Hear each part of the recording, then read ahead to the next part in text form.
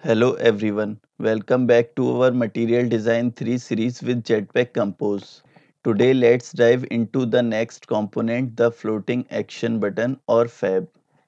The floating action button appears in front of all other content on screen and is recognizable for its rounded shape and icon in the center. FAB is used for representing a screen's primary action. Before moving forward, let's have a brief look at scaffold. The scaffold is a top-level component in Jetpack Compose that provides a framework to implement the basic material design layout structure. It provides slots for a navigation bar, a floating action button, a drawer, and other user interface components. A scaffold manages the layout of these components for you, so you don't have to worry about how the FAB should move when a snack bar appears or how the drawer should animate on screen. Let's go ahead and jump into our Android Studio. Now first let's create a new file.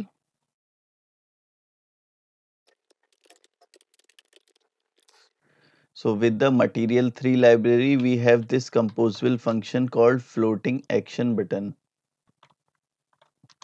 This one. So here we need to provide this on click functionality. So we don't give any functionality. Let's just write a simple comment. And within these parentheses, we need to provide the content of this floating action button.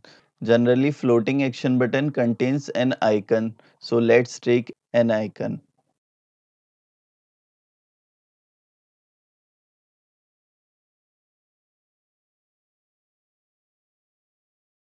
Now we will use this floating action button composable function in a scaffold. So for that, here let's create one more composable function.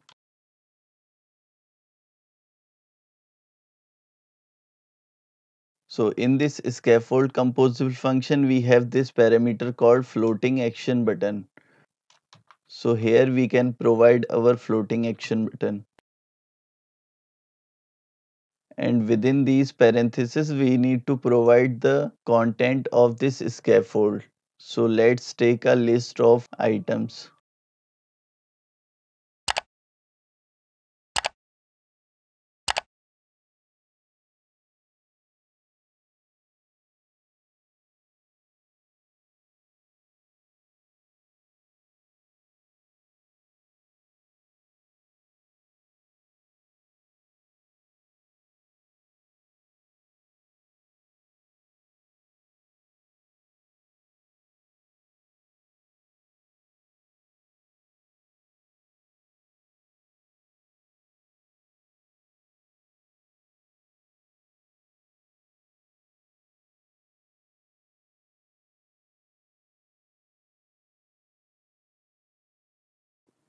Now let's use this composable function in our main activity.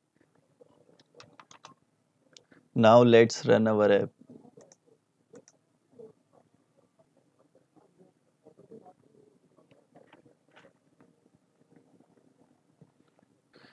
So here we have our floating action button. We can see in the bottom right corner, and we can scroll our list like this, and that FAB will be there in that corners.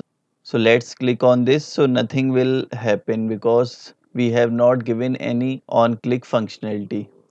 So let's minimize this and let's go back to our file. Now let's scroll down and let's click Ctrl B.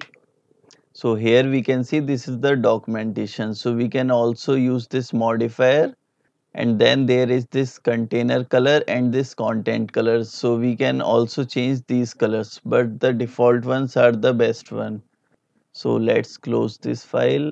And other than this, we have two more sizes of this floating action button, small FAB and large FAB.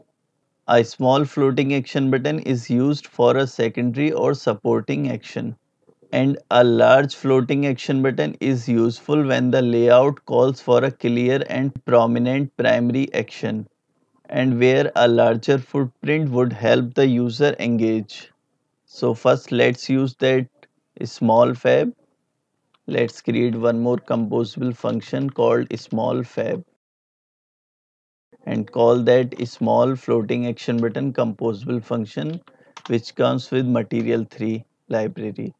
And let's use this same icon as this, and also this comment, let's copy it and paste it here, and let's call this function instead of this simple fab. Now let's run our app again.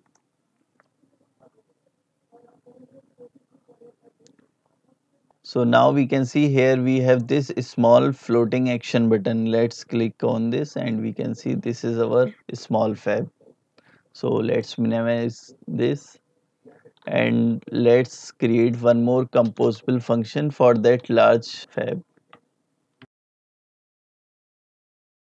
Again, let's call that large floating action button composable function and copy the same icon and the same comment.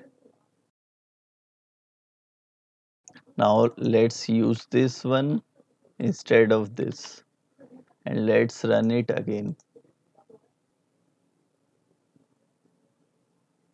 So here we have this large floating action button, but we can see that icon size is not appropriate for that large fab. So what we need to do, we also need to specify the size of this icon. First let's make a separate line and let's use modifier. Let's use this floating action button defaults and large icon size. So these default values we will use for this size. So let's run it again.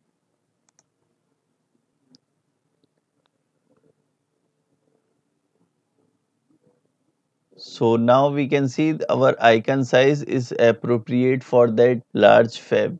So first let's minimize this, and in Material Design 3 we have the flexibility of extended fabs as well.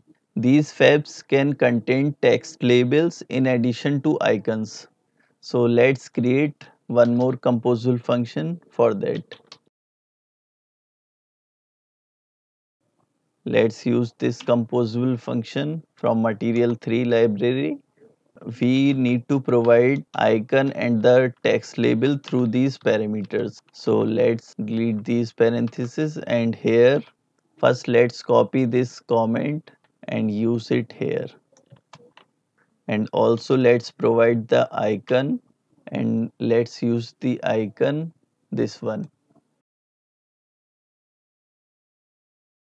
And then there is this text parameter. So here we can provide the text. So let's use a simple text. And also let's rename our function to that extended fab. And let's use our function here. Now let's run our app again.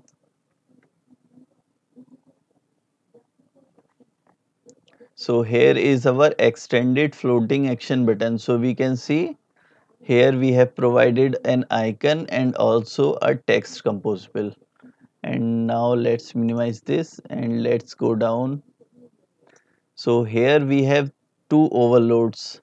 So first let's minimize this, and we have used this overload where we will provide an icon and text. Suppose we don't need to provide the content of this floating action button through these two parameters. So what in that case we can also do something like, let's use the parenthesis. So here we have this row scope. So here we can provide these two things. In the end we will get the same result like this. So let's run our app again.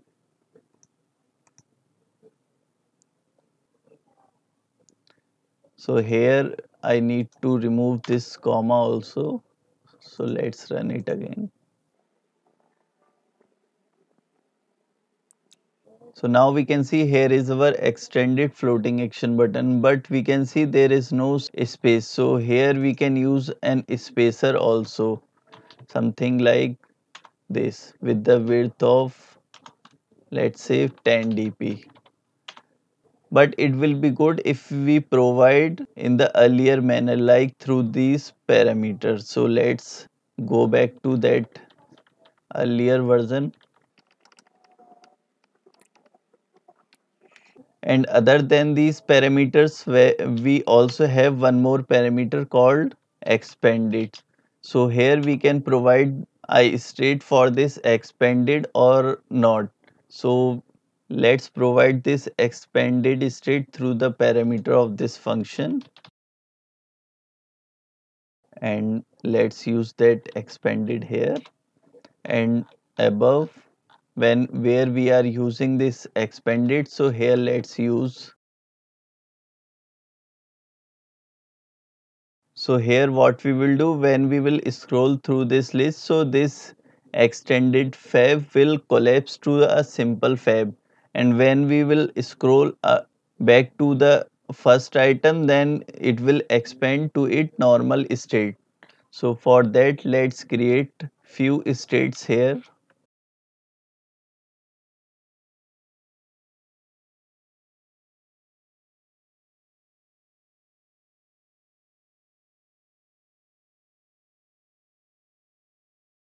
So here I have created these two states. So first this is giving error, so let's import two more values here, this get value and this set value. So this won't give error anymore. So here how I have created this state. First I have used this lazy list state, so I will use this list state to our lazy list, because the expanded state of this extended floating action button will be dependent on this list. So let's use that list state here.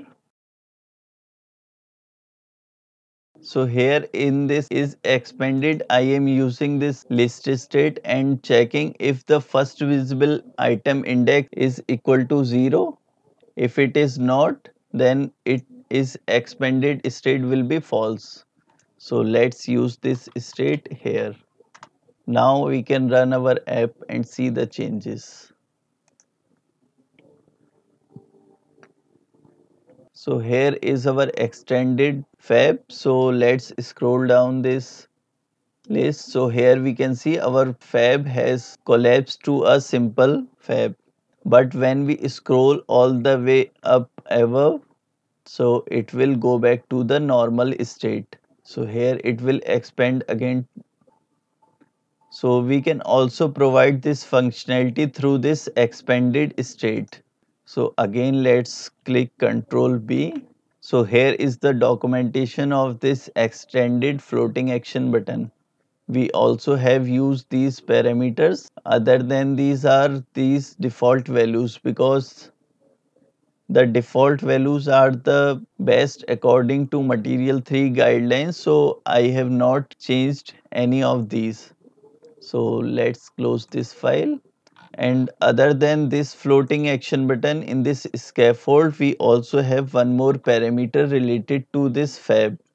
So that one is this floating action button position. We can provide a position of this fab also. So let's use fab position and let's place dot. So we have this two positions, center and end.